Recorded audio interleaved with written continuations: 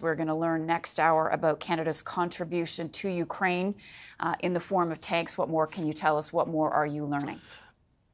Yeah, we are expecting to hear from Anita Anand. We have government sources telling us that she is expected to announce Canada will be sending Leopard 2 tanks to Ukraine.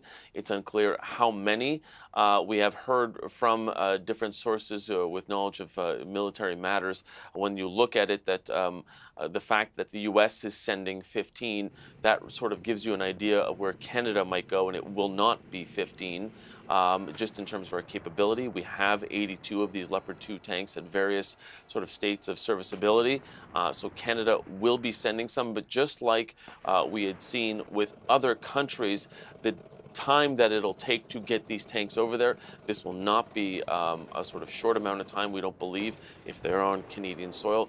But we can say that we expect Minister Anand to make that announcement at 12:30 on Parliament Hill. That's when she has called the news conference, and that's when they expect to learn how many tanks Canada will be sending to help with Ukraine's effort to push back on Russia. Okay, thank you for that. Canada joining the coalition of countries that are sending their Leopard 2 tanks after Germany gave the go-ahead for that. Couture, thanks for those details. If you learn anything more, please let us know.